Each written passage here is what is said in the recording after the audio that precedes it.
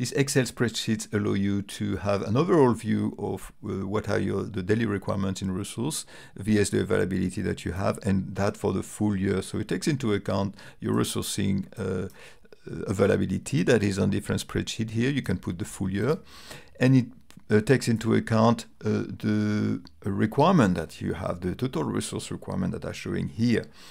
And just showing you quickly how this works, you input some settings here that give you the month where you start, the weekend, yes, no, you put a shift at the beginning, and all that, the incidentals that you could have, the overheads as a percentage to calculate an effective time of work, the capacity warning, and the resource types. And for the calls, the tickets and the site visits, you input your requirements here, so by working days, by number of visits, or by calls, by number of calls, and AHT.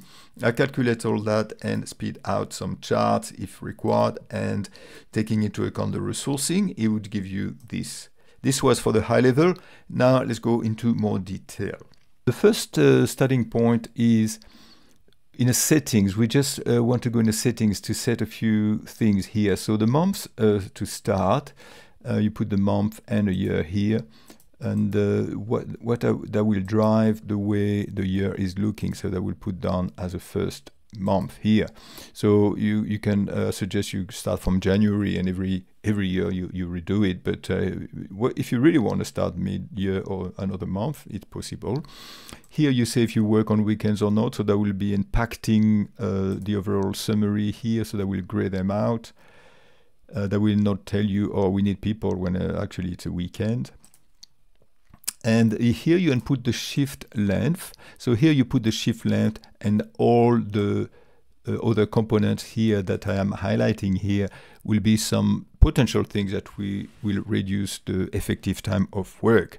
So just let me give you an example here. So the shift, let's say here it's 8 hours, and you can put a shift for every X days. So here I'm just going to keep it simple. It's 8 hours for 1 day, but you could put also 40 hours for 5 days. So 8 hours for 1 day, and so that will give you an availability before. And all the other components here will be deducted to come up with a more realistic availability factor. Otherwise, you could plan everything is going okay for 8 hours, but people get sick, people have lunch or whatever. And this is what all this is about. So here you have two main components. You can just put the hourly overhead, which is by time, and the other component is more by percentage. Okay, so let's just going through this example that I think is set by default. Here, for instance, I have lunch, and I say this is 1 hour every day. But you have the choice, like I did here for comfort break, for instance, is to have 10 hours for 20 days if you prefer. But nothing prevents you from having everything for 1 day. And here that gives me a daily average. You know, for instance, training and coaching is not something that you do every day, but you want to take that into account when you look at your resources across 1 year. And that gives you a different availability, so that reduces your availability overall. So you had 8 hours to start with, and now you're working with 5.5 hours. And then you have an occupancy percentage. So that is up to you. It's taking into account a lot of things, you know, the sick leave, anything that you want. And then there also the overhead percentage. So here we were deducting based on hour, but here we are now deducting based on percentage. It could be called shrinkage, for instance. So all those don't need to be used, or you can use just the R or another percentage, or you can maybe just bluntly just use the percentage occupancy, and you'll be happy with this. So this is dependent on how you want to use it, but here you have a lot of options. Let's have a look quickly at this. So this is a capacity warning, so that will just tell you when it warns you when you need people. So just different color here. For instance, I just need 1 because my threshold is at 3, but as soon as it goes under 3, like 16, here it's 6. So that just drives the color, this component here. And here we have the resource type. So the resource type will be used when we do our resourcing. We can put the name of our resource, and then we can select a resource type from this. And that's it. So I put everything under settings to avoid having too many tabs, because we already have quite a few tabs. So here you have three components: calls, tickets, and site visits. So calls and tickets are mirror image. They are very similar, because it's time spent on a call. And site visit could be something else for you. So this is just the time it will take to go and fix things on site. But you might have something else in your business model. So that's up to you to decide. So let's start with calls, for instance. Here there's a lot of information, but you only need to worry about the yellowish part here. So here for every month you would put the number of working days. You would put the forecast for the month. How many calls are you expecting? You know, based on the time of year, you might have more on Christmas or whatever. So this is for you to decide. I didn't want to have one fix. You can just, if it's the same, you can just copy every day. But here I've assumed that in May you have a big spike. Maybe you're launching a new product or whatever, what the reason is. But you can just manually. And what is important to put as well is the working days. This is done manually. It's for you. Do you have public holidays? Do you have anything? This is not something that the system can do for you, because we don't even know where you work. We don't know when the public holidays are. We don't even know if you work on weekends or not. I mean, we know that because it's on the settings, but this doesn't tell us really how many days you work in a month. So this is critical. You need this and this. And this is AHT. So this is average handling time. This is a term that is being used by call center, but your new business line, you might have something else. Here you put that amount here in seconds, and I just have all the units here. So it's 100% clear. And that will do various calculations based on your staff availability and the likes. And at the end, I will spit out the agents required for calls. Remember, we are still in calls, so it's just for this component here. And here, I don't want to go through every little component. I think it's just all the behind-the-scene calculation that I'm making.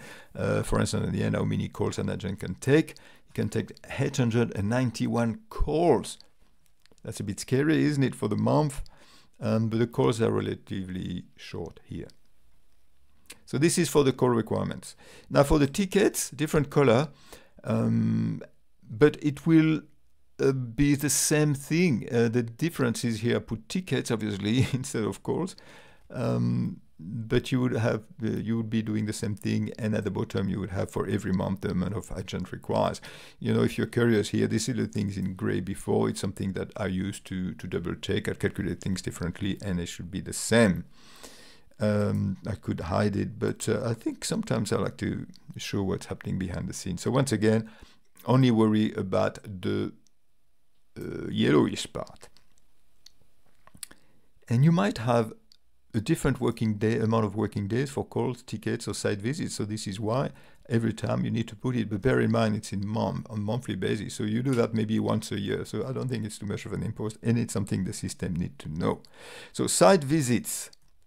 So this is a different because we're not talking about calls. We're not talking about average AHT here.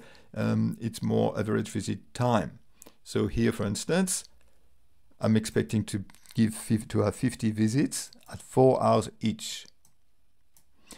And at the bottom here, agent requests for visit 2. Same calculation, because it's the same stuff, so they have the same constraint, whether they go inside visit or not. So this gives you also the agents required. Okay, so once you've done call, tickets, and site visits, it's time to go to charts. So you go to charts. So that gives you trends. Charts are best for trends, I believe. So here you have the site visits, how many you required. Here you have the tickets, how many you require. They put the amount at the top. And here, calls, how many are required. So quite consistent for calls here for every month, obviously. And that's it. Now, here, this is the accumulation done. Now, this is to be used if you have the same, obviously, the same type of staff can do everything. So here that gives you the overall requirement, the overall resource that you need. So at the moment we don't look at resource availability. This is just the demand. This is just the resource requirements. Now the summary is here. So let's have a look just at the top at the moment. Agent requires for calls. This is just a summary as a table. And if you have the total resource requirement here, this assuming that obviously this is all the same type of resource. But if you want to be, excuse me, more granular, then you can go here and you have a look at that. Now, before I go into the daily availability, we need to have a look at resourcing. So resourcing, if you've downloaded some of my spreadsheets, you might be familiar with this format here that I like. So here, this is day by day. I don't give you the opportunity to put it weekly or the likes. I want you to put it day by day. And you have the weekends highlighted here. So if you're consistent, you should not put the availability on weekends. If you mention here, work on weekend, no, so you shouldn't put anything here. But that gives you the availability, and you have all year. You know, here starting in May, June, I'm going a bit fast, July. So you can put everything here. So 100% mean fully available. Here you have how many? You have 50 resources. You have the resource tab that I mentioned. And if the resource is available 100%, you just put 100%. Bear in mind that this 100% will be taken into account, obviously, in a shift length here. 100% is 8 hours. That's the idea to start with, until we start applying all the other components. Okay, so now we have the demand, the requirements, and we have the resourcing. And what we do is we just bring all those together. And then month by month, what does that give us? That gives us this. The 1st of May here, I have a +2. So what does that mean? That means that we are 2 resources too many, that they're not going to know what to do. If you want to be more granular, you can just press on this and have 1.5 here instead of 2. But I didn't want this to be too cluttered. I think it's a bit too cluttered when you put this, but you know, you could put it if you wanted. So this is the daily availability. So here, because I have put weekend no, I have grayed out. And if I put weekend yes, I'm going back to the summary. And here, I need 15 because the resources here, I didn't plan for anyone for that weekend here, this is August, so this is not the right weekend, but for this weekend here, the 4th and the 5th, the 4th and the 5th, I didn't plan for anything because we assumed there was no weekend work. So let's go back here. Let's just put weekend work no, and then we can go back to the summary here. So this gives you the ID for the full year. So here you realize that you have too many, here that you have not enough, but that could be because you didn't put the resource availability yet. So you might not use this for the 12 months because you might not know who will be there in 6 months' time, let alone 12 months. So, but this is it. So this gives you a very high level resource requirements and the availability you have based on the staff that you currently have. So if you still don't know how it works, so it's all a little bit this yellow color here. This is really the only place where you should input stuff. So here I put stuff here. I put nothing up here. Sales visit, the only yellow part is here. Tickets, calls, the only yellow part is at the top. Same thing. It's in the settings. You just look at the yellow part and it's all in there. And if you struggle, go into instructions, have a look here, other of guideline, only cells in yellowish need to be updated. And here you have everything here. This is giving you some instructions if you wanted